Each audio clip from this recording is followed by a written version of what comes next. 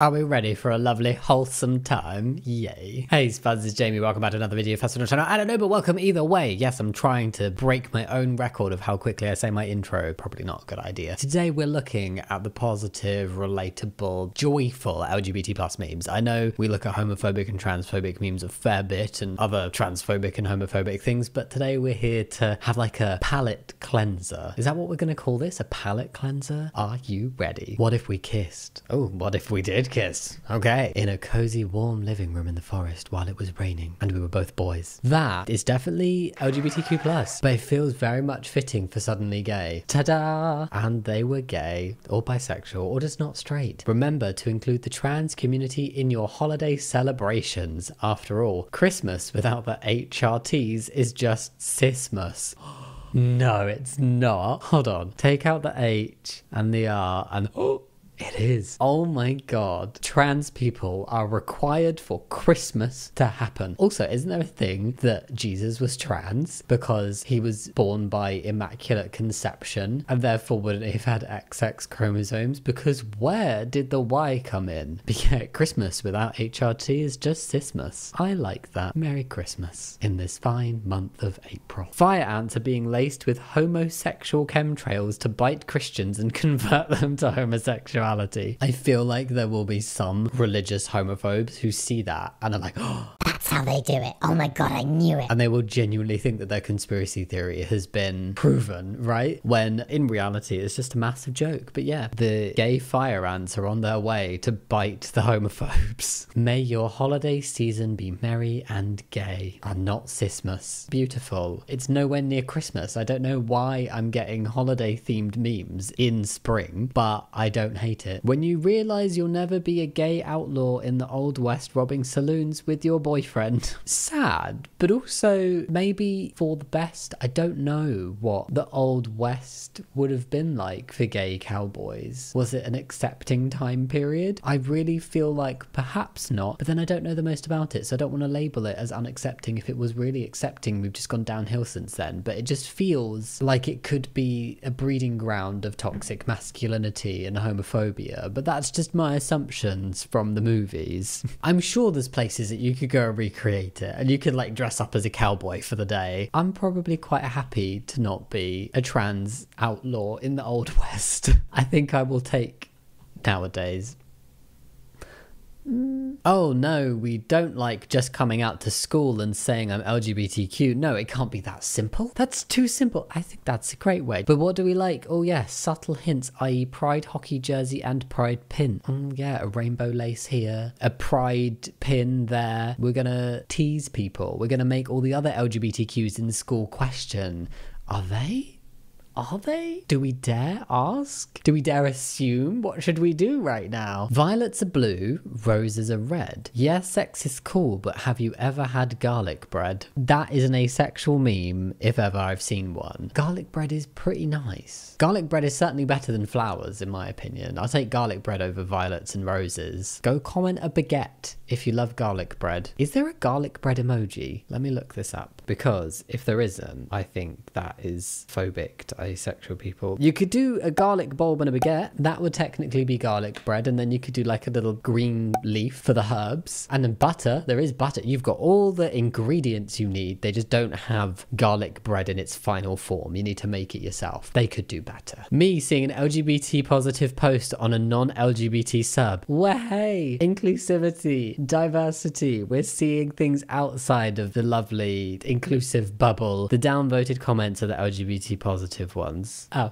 I see. I feel like the internet and attitudes on the internet, if you step outside the LGBTQ plus safe bubble areas of the internet, it can feel like a very phobic place. I think a lot of people hide behind their keyboards and their screens and anonymous little photographs to hate on other people when that isn't something they would ever action or do in real life. Some would, but I think a lot of them wouldn't. It's almost like a breeding ground for homophobic and transphobic and all the kind of phobic echo chambers, right? So although yes, like unfortunately when LGBTQ plus things fall onto a section of the internet that isn't specifically targeted towards or doesn't specifically draw in LGBTQ plus people and allies, there will often be a lot of homophobia on it. But when people are surveyed out and about and we get, you know, opinions of the general population and general public, we don't see that same level of homophobia. It's just people seem to gain so much power and confidence by going online, but they also seek it out. It feels really big and loud, but mostly it's just loud because it's people who really want to express being homophobic are drawn into these places. It's like a little flame and they're the ignorant moths. No,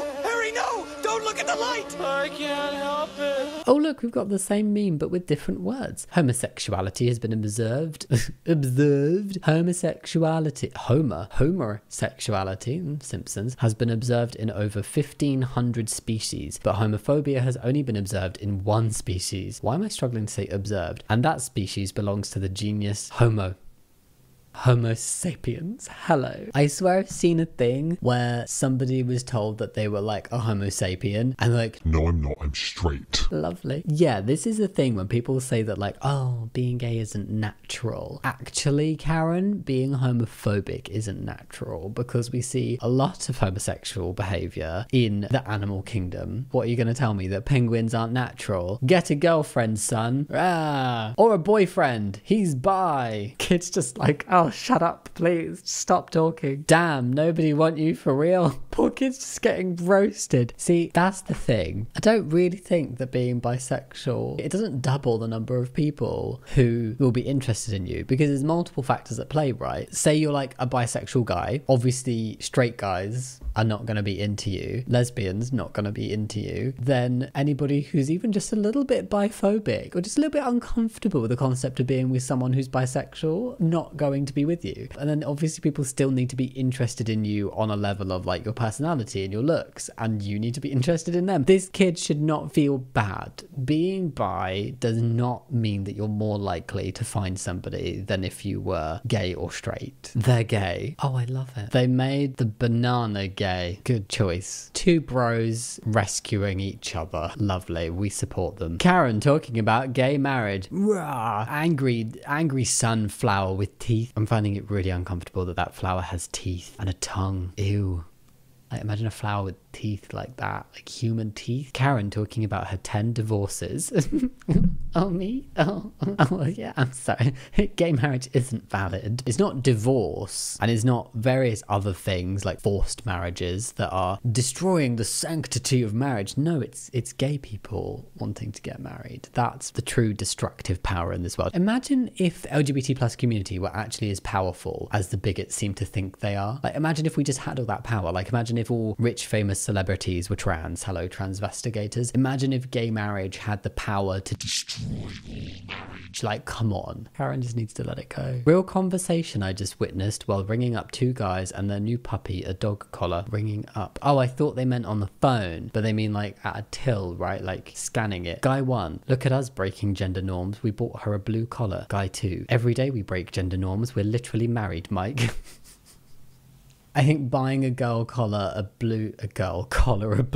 Buying a girl collar a blue dog. Buying a blue collar for a girl dog is not the most revolutionary act of breaking gender norms that this couple has ever done. But it is a lovely little act. It's the whole as well, like good boy treats and good girl treats for dogs. They literally, you could put a boy dog in a pink tutu and they will not care. I mean, unless they really don't like wearing clothing and then they might care. But you could use the girl shampoo on the boy dog, not going to care. Same goes for human children. If you don't raise them to be scared of stepping outside of things that are like stereotypical for their gender, then they're not going to be fussed. If you allow a boy to explore more feminine things and show that it's okay for him to like those things, like more feminine activities or clothing or colors, they're not going to think anything of it. They're not going to be concerned if Aunt Betty brings round a princess sticker book instead of a prince one. Nobody needs to freak out. It's okay. Can I have a straight flag? It's somehow not fair that you despise straight people and don't flag us. I think straight people should be thankful that there was never a necessity for them to have a flag. There's a reason why there is a pride flag. There's a reason why there's a pride for LGBT plus people and not straight people. My bad, bro. Literally a straight flag. It's not for straight people, but it is a straight flag. It's a little bit homophobic, isn't it, that all the flags have straight lines? My dad's homophobic opinions when I'm around. Oh, tiptoeing. SpongeBob is that meant to be tights on SpongeBob's head? Wow. My dad's homophobic opinions when he thinks I don't hear him.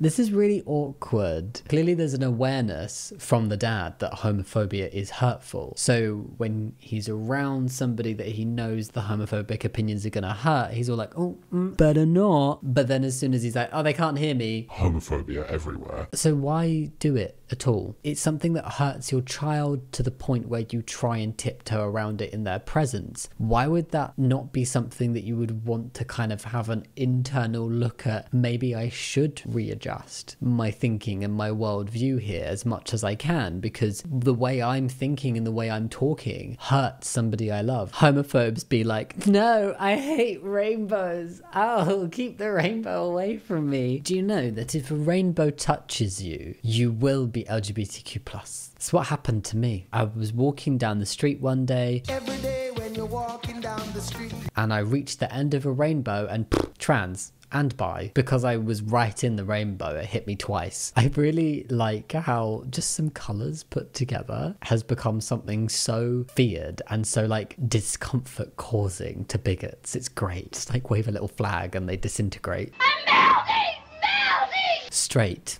They have straight but not gay homophobic genes. How dare. How dare. I've never thought of this before, but that is not appropriate. Where are the gay genes? Cis is not a slur. A slur. Now say it together. Cis is not a slur. Why can't you just say normal? This. The alternative to cis, if people really don't like it, you are non-transgender. That's the other way of saying it. It's not appropriate to say trans women and women, or trans women and normal women, because like, one, what is normal, and two, you're implying that there is something wrong with being trans and there is something like too other about trans people, when in reality the only time we use the term cis is when it's contextually relevant to differentiate between like trans people and cis people, which isn't all too often, to be fair. It only comes up a lot for me because it's literally my job to talk about trans issues quite a lot of the time, and a lot of that is breaking down transphobia, so I typically will use trans and cis a lot. But if you think about like everyday situations and just like typical day-to-day life, it really does not need to come up that often. Trans women are women, trans men are men, so the only time when you'd have to differentiate groups of men and women is when it was important to be like, you know, if we're talking about topic A and we have trans men and cis men, if they need to be differentiated maybe for like certain healthcare reasons. Doctors describe his condition as stable but homosexual. Me? How bad is it, doc? Give it to me straight. I'm afraid I can't do that. Where was this written? His condition is stable but homosexual. It's like, oh, he's healthy. He's fine. He's not gonna die, but he is gay. Why is that relevant? This must be old. We enjoy romance songs where women sing about loving other women. Lesbian flag. We enjoy romance songs where men sing about loving men, other men. We enjoy romance songs where women or men sing about loving the opposite gender. The straight. Look at it in comparison to the others. It's so not aesthetically pleasing. You want a flag? That's what you get if you're straight. The bi flag. Huh? A romance song? I'm going to add it to my playlist. Can't believe J.K. Rowling is in The Sims 4. Can leave that one here. LGBTQ. Let's get biryani tonight, queen. I like that. I showed that to Shaba because every family event, every like party, birthdays, every celebration, anything, we always have biryani. This was just very cute. That's the real meaning of LGBTQ. It's for the biryani lovers out there. Praying the gay away. No, small brain energy. Gaying the prey away. That is enlightenment. That is big brain moment right there. Pansexuals after hearing yet another haha you guys love cooking pans joke. Turns out I can deliberately make my voice sound like I'm 3 months on tea. I would love to hear an original pansexual joke that was not related to cookware. I'd also love to hear a bisexual joke that isn't something to do with like bicycles or things with 2 wheels or 2 anything. Day 342. Breeding an army of lesbian geckos. See, homosexuality in nature, lesbian geckos. A character being gay as just a fun side fact. No, why have the character gay if it's not important to the story? A character being gay because that's the entire plot of the story. No, why would you make the entire story about characters being gay? That's weird. And this one was called I Think You Just Hate Gay People, Buddy. You can never win. Really, what they're saying is just don't include gay people on any level ever, please. God created man and woman. Satan made gays and transgender. Thanks, Satan. Thanks, Satan. I've seen the other version of this where it's the aunt. Is it Hilda? I can't remember the other aunt's name. It's one of the aunts, and she's just like, praise Satan. Oh, we're sad. Oh no. Someone at work makes a transphobic joke. How dare they? Why is it funny? Like, oh yes, let me just punch down on a marginalized community. How hilarious am I? But we're happy. No one laughs. That is just the best response. If you are an ally and you're wondering how you can be an ally, if somebody says a transphobic joke, if you don't feel comfortable to call them out on it, you don't have to. Never put yourself in a situation where you don't feel safe, but just don't laugh. Make it really awkward. If they say a transphobic thing and they're like waiting for that laugh, just be like, Kristen Stewart uncensored. I want to do the gayest thing you've ever seen in your life. That sounds brilliant. Fun fact about me. Before I realized I was trans, I went on a journey with my sexual orientation. I at the very least knew that I wasn't straight, and I was certainly, when I was younger, I think I primarily find like women attractive, and I had the biggest crush on Kristen Stewart. And because I didn't know I was trans, I was like, is she gonna come out? Like, you know, when you're younger and you're just like, I think there's a lot more representation now. When I was a teenager, like, you know, 15 to 12 years ago, it felt like there was nothing. Like, we didn't have this abundance of streaming services, an abundance of TV shows, an abundance of things that were directed towards LGBTQ plus people, and particularly like things like Heartstopper and Sex Education, where there were LGBT plus characters, and where it was like a specific show directed towards LGBTQ plus teenagers as well. That didn't exist. It felt like clutching at straws to find representation. So if there was somebody that you had like a suspicion about, especially if you thought they were attractive, it was just this like, oh my god. But you know, not that people ever have to come out. My dad, it's not logical how the percent of people who claimed, it's not logical how the percent of people who claim to be LGBT has gone up so much in such a short time. Me, you're left-handed. There's a similar pattern going on here, and I wonder what the correlating factor is. Oh, it's acceptance. Funny that. As soon as we show people that something about them isn't bad and they're allowed to be that thing, suddenly there's more people being that thing. But not because they weren't before, but just because they realize they can be, like, openly themselves. Homophobes. I don't like these modern days when men can sleep with men. Ancient Greece. Incredibly gay. Nothing that would fall under being LGBTQ plus is a new idea, and we've had periods in time and certain societies and communities in the world where these things have been accepted and embraced. Anybody who thinks it's new is absolutely misinformed. Remember to stay hydrated, keep calm and carry on, and for the love of God, iron your goddamn flags. I have to say, this is incredibly unaesthetic. It's really just not pleasing for the eye. It's all very fair that it's stay hydrated. Are you hydrated? I have juice. Keep calm and carry on. Yeah, depends. And yeah, iron your flags. That's a really good idea. I never thought about the fact that every single time you see a pride flag, it is very wrinkled. Very, very wrinkled. And they're always straight lines. So I think it's actually imperative that you iron out the additional straight lines from your flags, because they shouldn't be there. Me, when I'm accidentally flirting with a cute girl I met online, Olivia flirted as naturally as she breathed. Oh, because it was accidental. Also me when I'm trying to intentionally flirt with a cute girl in real life, confused screaming. It's always the case. It's like when the spotlight is on and you have to do something. Well, I mean, not that you have to flirt, but you know what I mean. When you are trying to intentionally do something like that, it doesn't work. Accidentally, absolutely fine. And then when you actually want to flirt with somebody, nothing. The barrel is empty. Having extra discrimination from inside the community on top of outsiders, trans people and bisexuals. I'm both. Does that mean I have like quadruple? There is transphobia, there is biphobia. Why does that exist? It's literally coming from people who faced bigotry for very, very similar reasons and still face bigotry that sounds identical, but just with trans being swapped out for gay and bi being swapped out for gay. And yet they are putting that on other people. They are being the discriminators while still being discriminated against. It's not a chain that you need to create a link between. Just be nice. Lesbian fashion spectrum. Matilda. 1, 2, 3.